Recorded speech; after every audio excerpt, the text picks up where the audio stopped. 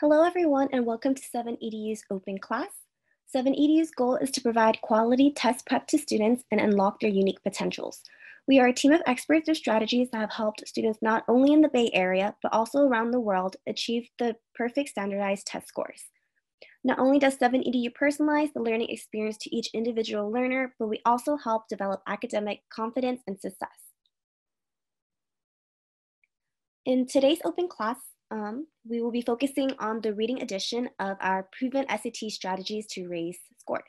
We will be going through SAT reading strategies with our instructor, Amy, and answer real questions from our students and parents. Stick to the end of our open class because there's a secret bonus that is waiting for you. So for a brief intro to our instructor, we have Amy speaking. Amy has teaching experience with various research institutions and has taught extensively on the SAT reading, writing, and essay sections. Her students have improved their SAT reading and writing scores by over 100 points. With her tips and essay strategies, Amy will help you academically succeed. So I'm going to go ahead and stop my screen share right now and hand it over to Amy so she can go ahead and begin her lecture for all of you.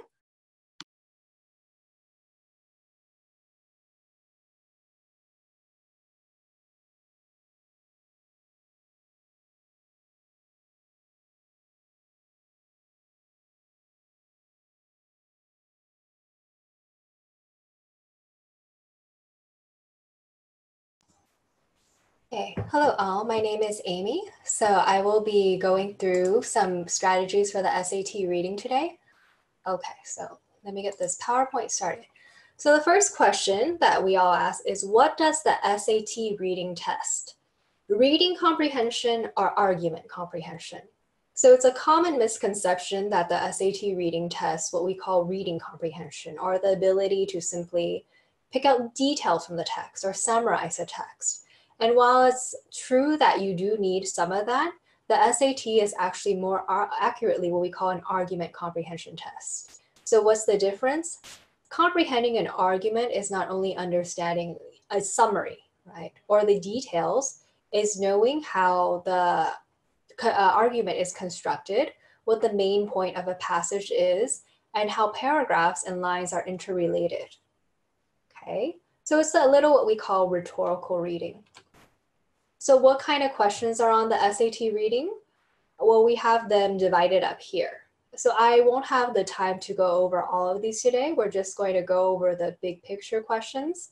But to summarize, they're the big picture or main idea questions, literal comprehension or the ability to restate the same idea in different terms, inference questions, which rely on logical reasoning, etc., supporting evidence, so understanding how to choose the correct lines to support an argument, function or purpose. These questions are more abstract, or they test you on what the purpose of a line within the passage is. Vocabulary and context. This is knowing how to define terms on the SAT based on the context of the passage. Rhetorical strategy and passage organization is very rarely shows up. It's really just analogy questions, knowing how lines function with each other, tone and attitude, so author's tone and attitude, supporting and undermining claims. So this is a subset of the evidence questions. Analogy, so also a very rare question type that mainly be able to compare a situation, a passage with an abstract situation that's posed in the answer choices. The paired passage, which always shows up on the SAT, is knowing the relationship between different passages. And then lastly, what we call the information graphic. So this is just knowing how to interpret graphs, charts, etc.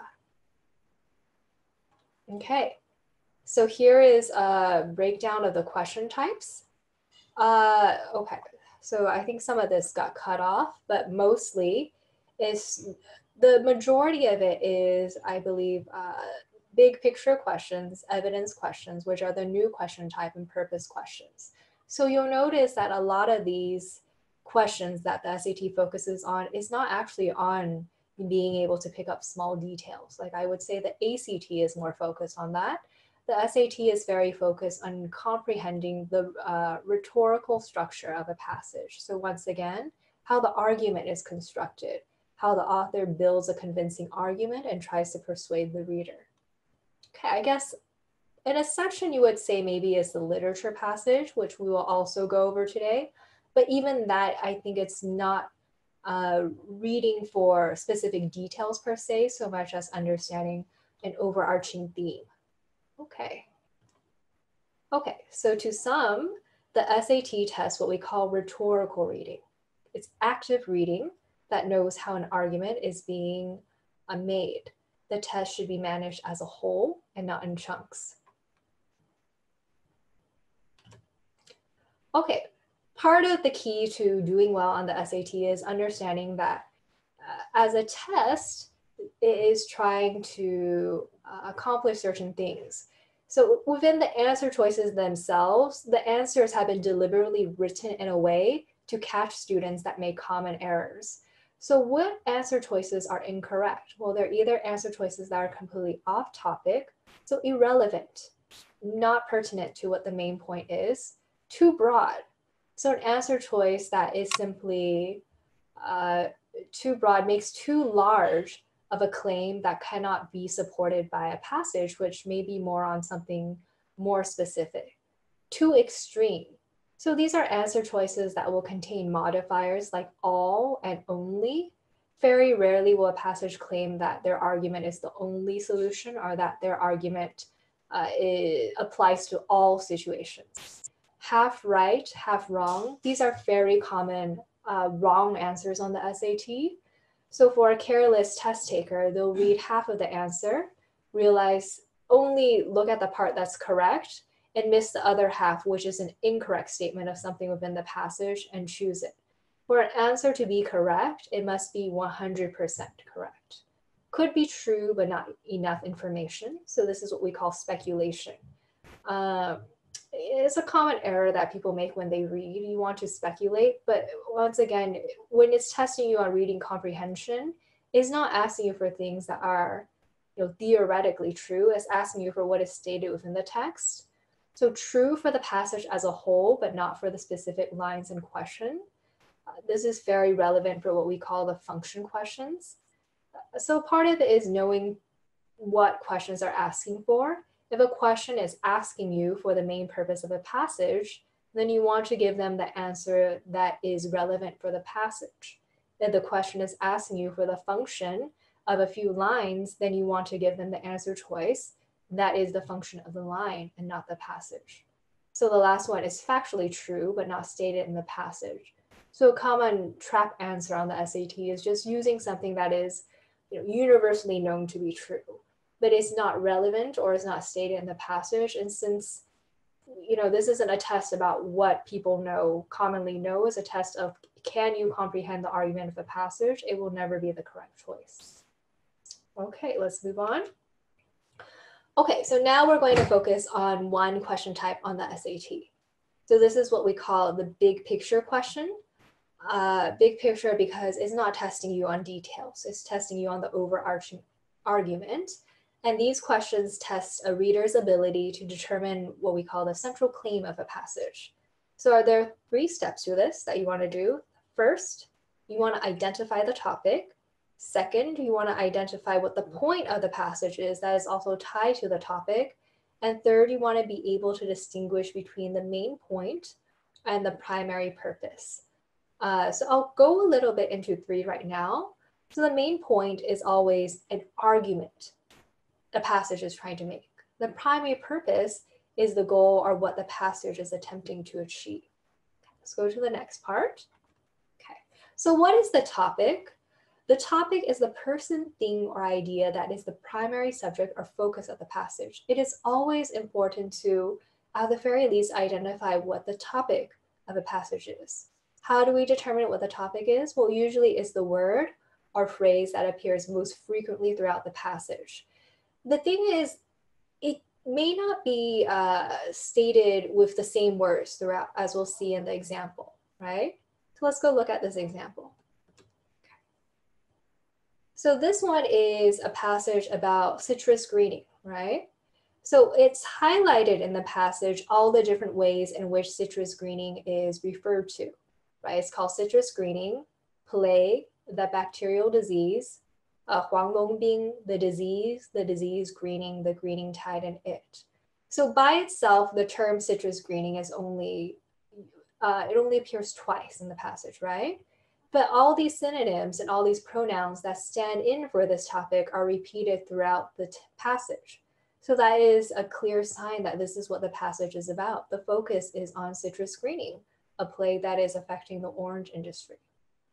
Okay, so on the SAT, similarly, when you want to find the topic, you always want to ask yourself, what is this passage focused on? What is repeated throughout? It may not be one word that is repeated throughout. It may be the same concept being expressed with different terms. Okay, so then how do we determine the main point or argument of a passage? Well, it's really the topic plus so what. So in the previous example, the topic was citrus greening, right? The main point would then be, why is the author writing about citrus greening? Is the author trying to say citrus greening is something we don't have to worry about? Is the author trying to say citrus greening is a serious problem that we need to contend? So the main point is always the topic and what the author is arguing about the topic. It's never what we would call a statement of fact. It has to be an argument. So something that can be either proven or disproven / arguable. So for big picture questions, there are a few points in the passage that we always want to look for the answer. Because passages, if they're structured a certain way or they have the correct organization, will always have the relevant information at certain places. One place we want to look is at the introduction. So you want to find the thesis statement where the author puts down, this is my argument. Another part is at the beginning of the second paragraph. And the last part is in the conclusion, because oftentimes a passage will restate their main point at the very end. So if the author does not state the point directly, write it yourself. Okay, it's very important for all questions on the SAT, not just the big picture question, that you know what the main point of the passage is. And understand there's a difference between describing content and pinpointing the overarching argument. Describing content would be something like, citrus greening is a disease, right? Citrus greening, the author then talks about citrus greening originating in Florida. The author then says citrus greening causes XYZ, right? That's describing, it's a summary. An overarching argument would be something, the author points out the devastating effects of citrus greening to argue we must now make more technological / I think it's scientific advances to solve this severe issue. So one is simply describing content. That's not what the SAT is looking for. And the other is actually looking at the argument. Okay, let's move on. So this is an example of where you can look for the point of the paragraph. It's been bolded what the topic sentence is, because the way this paragraph is structured is that the main point is repeated at the end, okay? So it starts with the sentence, sometimes it seems surprising that science functions at all. Gives an example, a paper, a research finding. This paper is not the main point of the paragraph. This paper is evidence to support what the purpose is. So let's read the last sentence. As Ioannidis concluded more recently, many published research findings are false or exaggerated, and an estimated 85% of research resources are wasted. So what is the main point of this paragraph? Is it that most published research findings are false and that a professor found this? No, once again, that's all details that is supporting what the topic sentence told you. The main point is that in the evidence of these flaws, these potential biases, it is surprising that science functions as an endeavor at all. Okay. Okay, so that was our brief overview of the big picture questions. Usually in our actual class, we'll go over some examples, because I think doing questions, reading passages, applying the strategies are the best way to learn them. So now we're going to move on to the different passage types on the SAT. We're only going to cover one today, and that's the literature passage. Okay, give me 1 second. And check this. Okay, so there are 4 different types of passages on the SAT. One is the literature passage. The second is the historical. The third is what we call natural science, and the fourth is sociological. Sometimes you'll have two science passages or two sociology passages. You'll always only get one literature passage, so fiction. So what are the source of these literature passages? Well, it's an excerpt of a story from a wide range of time periods. It could be modern, although I haven't really seen that many modern ones, or it could be, from the 1800s, etc. But they're all fictional stories. Okay, so there are, what I would say, two main types of literature passages. One is what we call a narrative passage, so that's plot-based. It's focused on an event. Person A does this, then person A does that, then person B finds person A, X happens. So very focused on events happening, because the events or what happens in the plot will tell you what the moral of the story is. Usually something surprising will happen, or there's going to be some sort of action that is the climax of the story. But it's very, as I said before, plot-based. The second type of passage you will get is called the descriptive passage. So these focus on a thing instead. So it's not really plot-based. The entire passage might just be, person A reminisces about their time on an island, or person A thinks about her relationship with her mother. So it's very much, I guess you would say, more intimate. It's not focused on action. It's not focused on events. It's usually focused on a person, place, or a particular story detail, and always starts and ends with describing the topic.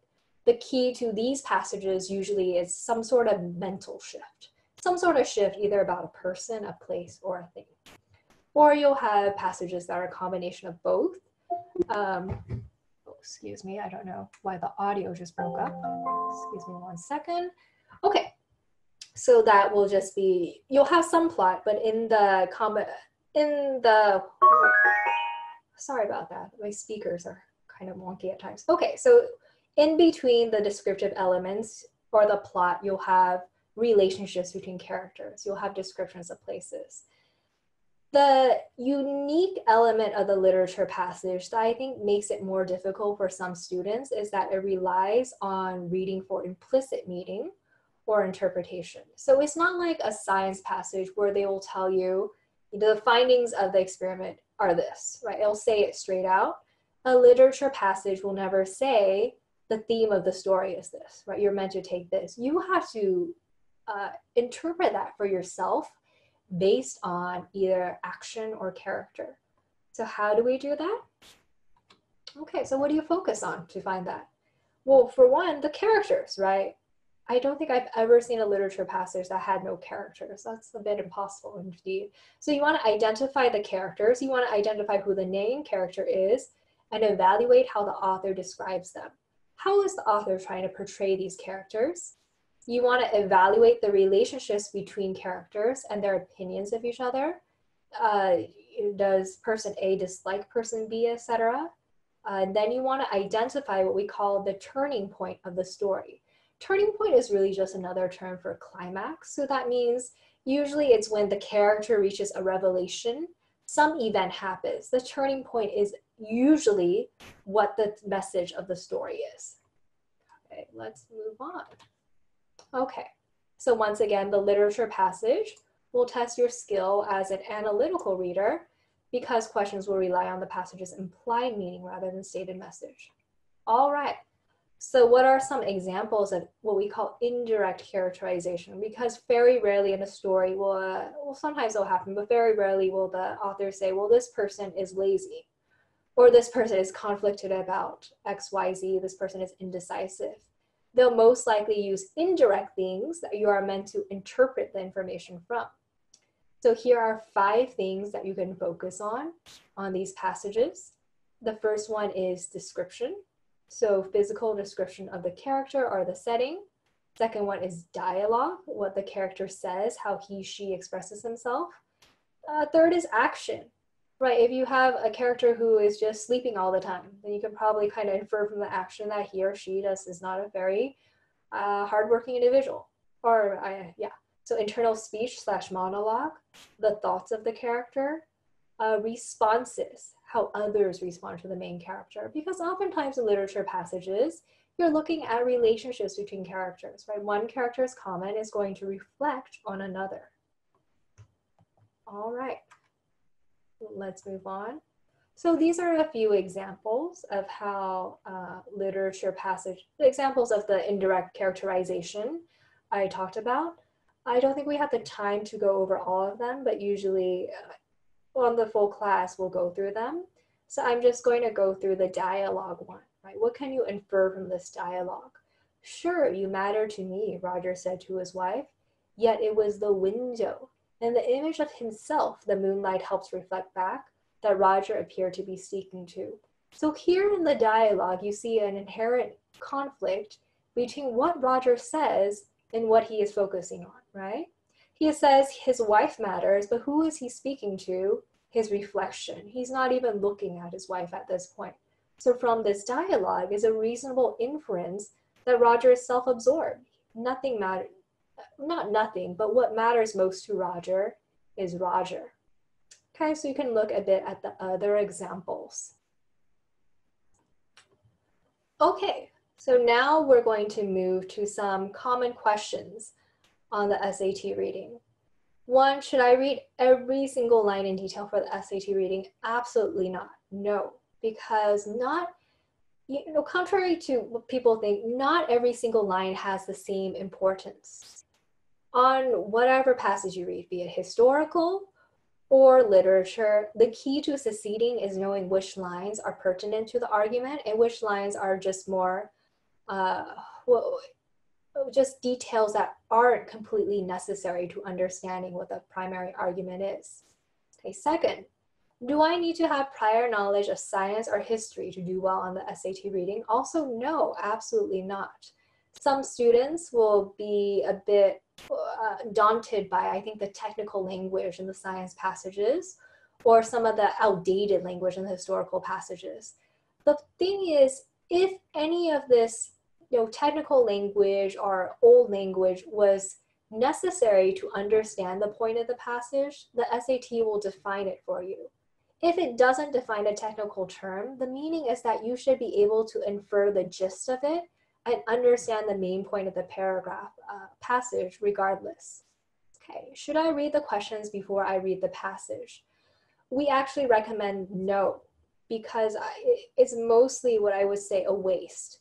You don't need to read the questions if you know how to actively read for an argument beforehand, if you know where to focus on a paragraph for the main argument. Okay, 4, if I don't understand parts of the passage, what should I do? Just move on, all right? So a lot of students, especially students that struggle with time on the SAT will tell me that, oh, I did not understand this part of the passage, so I read and reread it over and over again. Never, ever do that. Because as we know from line 1, not every single line is important.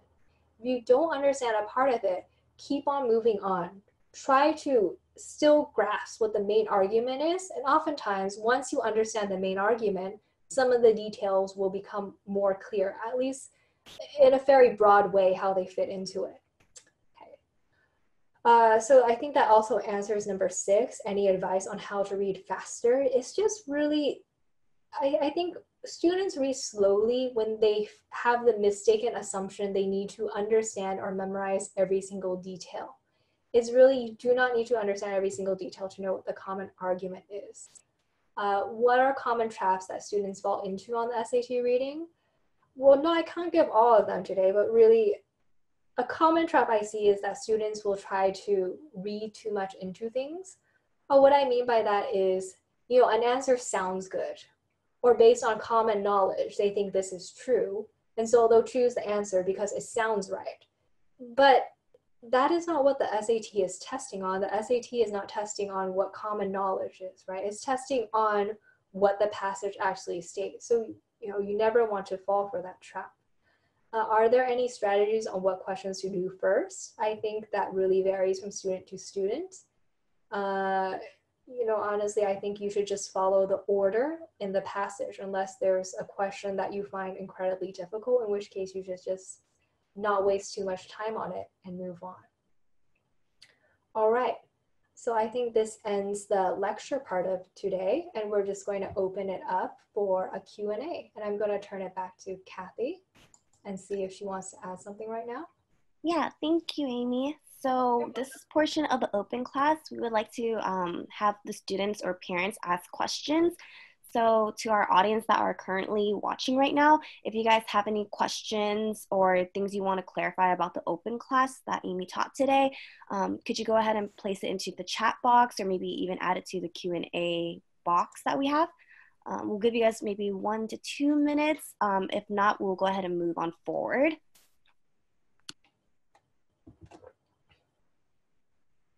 You guys can also raise your hand on the Zoom if that works for you guys instead.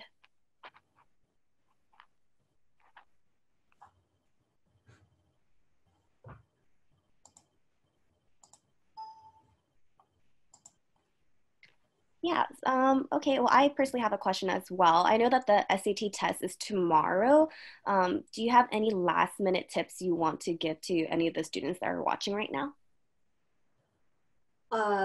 I think if the SAT is tomorrow, mostly I tell students right now to not, I don't recommend very heavy last minute studying. Most of our students are very disciplined.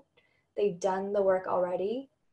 But some tips is just most students have common errors they make on this test, common question types they miss. So the best thing really is review your errors.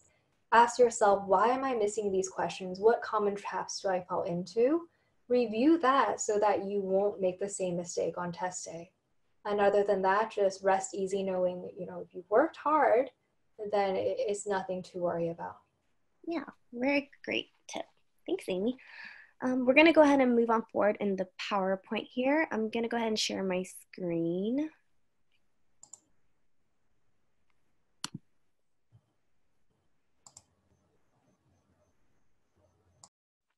Yes, so Amy actually teaches one of or two of our upcoming December courses. So those would be the SAT 1500 Plus and the ACT 35 Plus all-in-one strategy courses. These are specialized classes that are taught in small group classes. So each of our students receive maximum and focused attention from their instructors. Both of these classes have lectures with Q&A after each session, a teacher assistant available for the students at all times, and a pre-test and post-class assessment that measures your academic improvement. If your current SAT scores are around 1,300, we also offer a 1,400 plus option instead. And a little background more on the instructors besides Amy as well is instructor June, our co-founder. She has helped students improve the SAT from 1,500 to 1,580, as well as the ACT from 33 to 36 in only 10 hours. Her experience goes over to 30,000 students, and she has ensured full test marks for many of our student learners. And Amy, as you just have seen right now, has a strong academic background from UCLA, as well as the University of Chicago. Dr. Yan is a tenured college professor, a former postdoc at Stanford, and data scientist at Coursera. And of course, we have Colin as well. And Colin has over 10 years of experience educating students at both the middle school and high school level.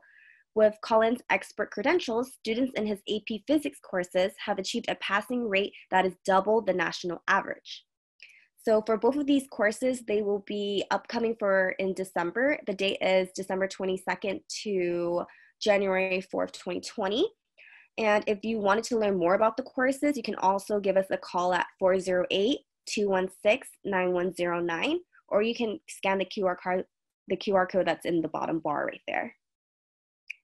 And as we mentioned in our email, this is a lucky bonus for the viewers that actually stay to the very end. We have a secret $50 discount on your next 7 EDU group class. If you send over the code 1206 to the WeChat account, we will offer the discount to you. And this is only valid until the end of this month. So be sure to get this discount before it's too late. And if you are interested in any other test prep or academic guidance, we also offer a free 30-minute consultation.